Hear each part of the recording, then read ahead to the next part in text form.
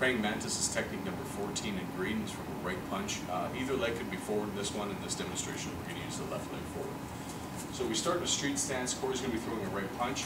We step in with our left foot towards 10-30, or in a right side fighting stance. Left hand's going to be doing an inward block to the outside of his right forearm.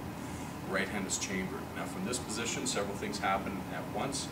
I'm going to be doing somewhat of a cat or crescent step position with my right foot as I parry down with my left hand or smother, and my right will be striking with an eagle's beak to Corey's temple. One.